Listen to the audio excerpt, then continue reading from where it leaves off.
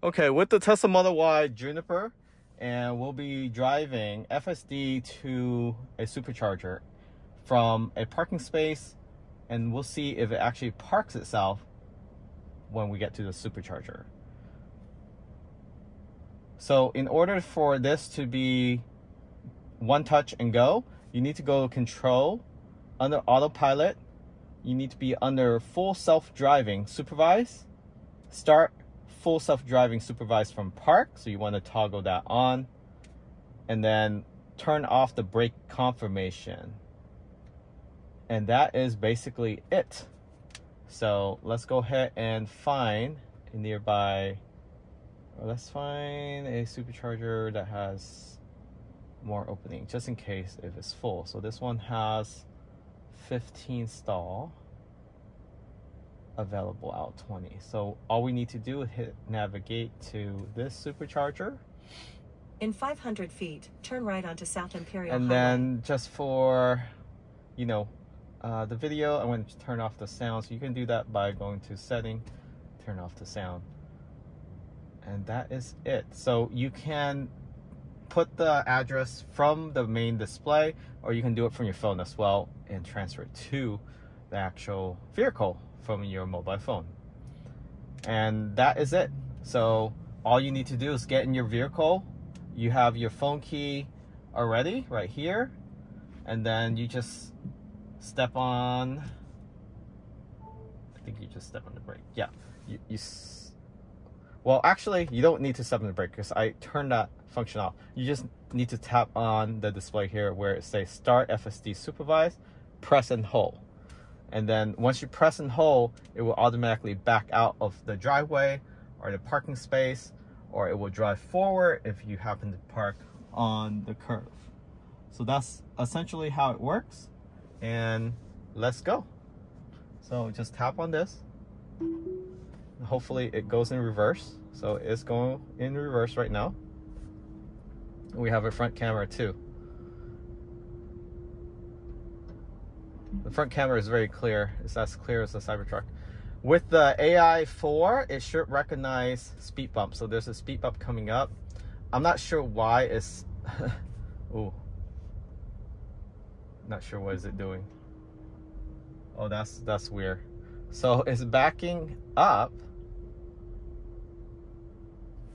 This is weird. So it's backing up, and then it's going the opposite way. It should have went around.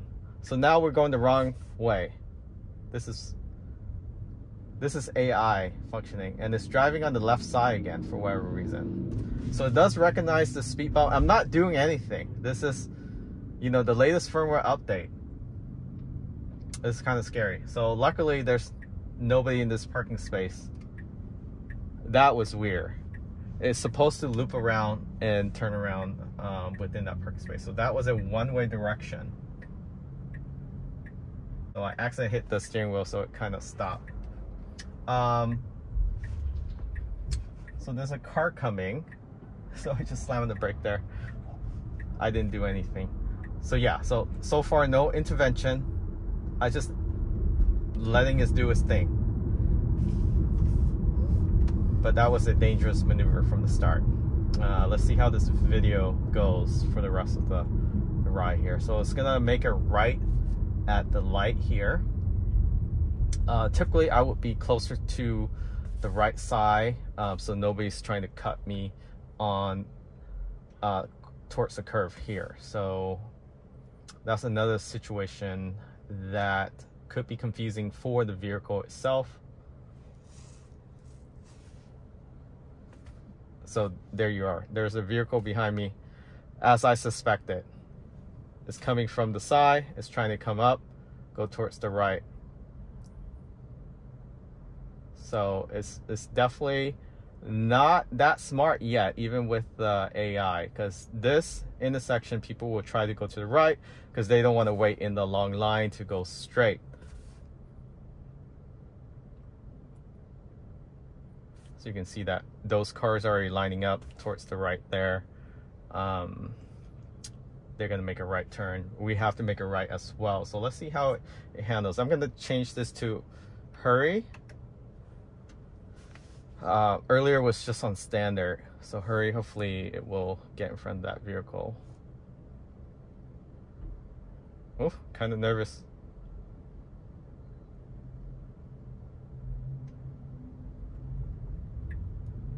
Okay, now it's signal, so it should have stayed closer to the right earlier. There's a pedestrian, so this 4 F-150 is stopped for it.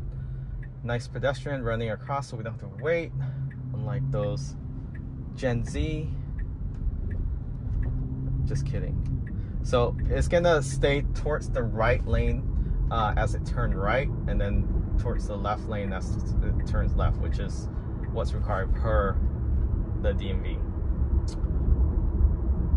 So although I'm in hurry mode, it's just cruising at 40. So this is very slow for hurry. Typically it goes about 10% above the speed limit when you're in hurry, so that it should have been at 45 a lot quicker.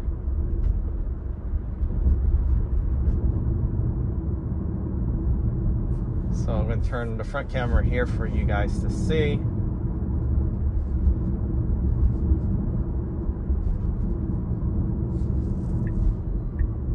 Okay, so it's going around the slower vehicle, so that was smart of it. But it waited last minute or last second to do it. And it's a clear day. I mean, the sun is not hitting the camera, it's facing the other way. It should have safely moved over earlier. There's a Rivian R1S there. It's like a dual motor. Beautiful color.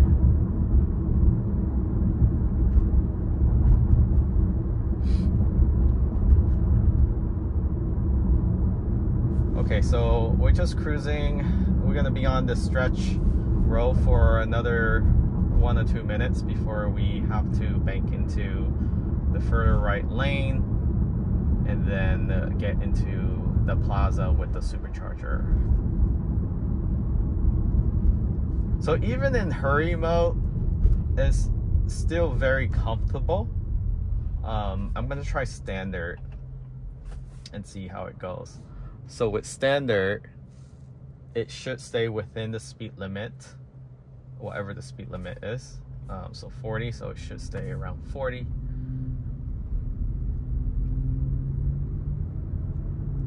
And acceleration seems to be less aggressive, although the hurry wasn't even aggressive at all.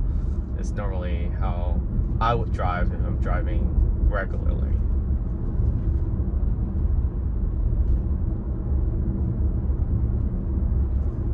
So even with this latest firmware update, I haven't seen, I mean, probably less improvement because it went the wrong way earlier at the beginning of the video. But let's see how it does once it gets to the supercharger, and does it back itself in, and how it determines which one to back into. Because this is the urban supercharger, and usually you want to park every other charger, not next to someone else. And since there's 15 available, I assume there should be plenty.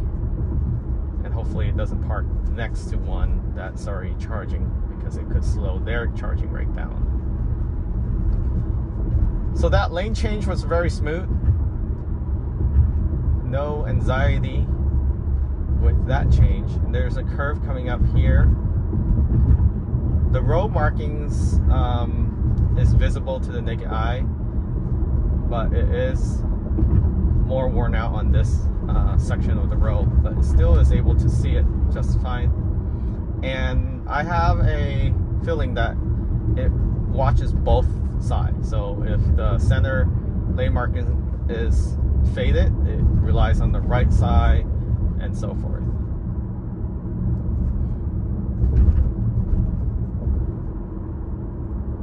So this is when I start going to the right lane to turn, but as you can see, it's just cruising right over. People usually speed up here.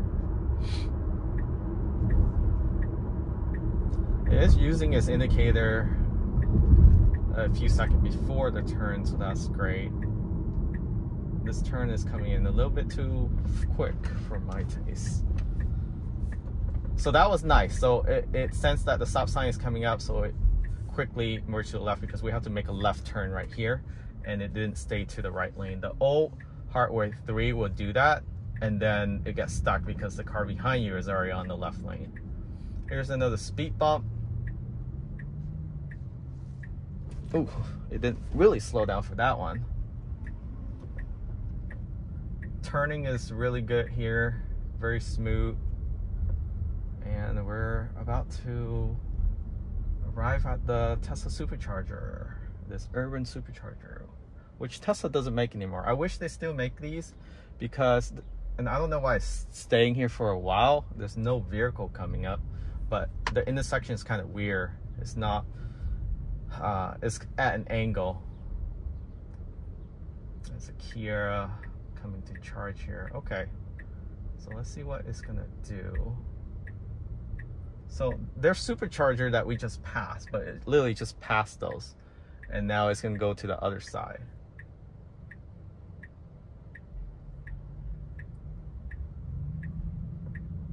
So the other side is a lot more busier. Okay, so it's not smart enough to go to the side. Although I do prefer this side because it's not facing the sun. Okay, I'm at the supercharger. It's not parking itself. It's literally going in the circle. What is it doing? Okay, it's sitting on 2 line markings here. Is that it? Is it just gonna stay here? Okay. It did not park itself. Sorry, it didn't work this time. But I'm literally in between. I'm parking between 2 lines, 2 parking space. So that's a fail. So we'll do more testing with the latest firmware update.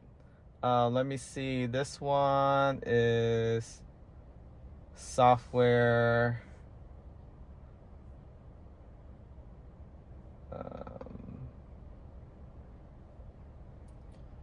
Software 2025.20.3. Version 12, so it's the latest, v13.2.9 FSD. Yeah, so okay, more work to do. And Tesla Robotaxi is supposed to start in 1 day. Hopefully it doesn't go in the wrong direction. It probably will not do well in San Francisco or one-way street. So good luck with that. Just be careful. For those that have reservation to ride a Robotaxi, good luck to you and be safe out there. Catch you in the next video. If you're interested in Tesla vehicle, link in the description of this video. You can get up to a $7,500 off federal credit. That will go away soon, I think. And then there's some inventory discount too. So whether you're interested in the Cybertruck, Model Y, 3, S, or X, there's good deals on all of them right now. The Y Juniper has 1.990%, and then I think the Cybertruck has 0% APR, but nobody's really buying that vehicle due to all the recalls and issues it's having. So, but if you're interested in that, pretty good deal right now. Price, I would suspect, still will continue to drop. But I do want to see if there's any control that I miss here.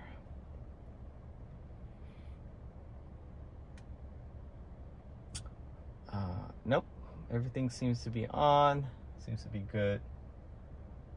So we'll continue to test this out and we'll do another video follow-up. Remember to subscribe. Catch y'all in the next one. Take care.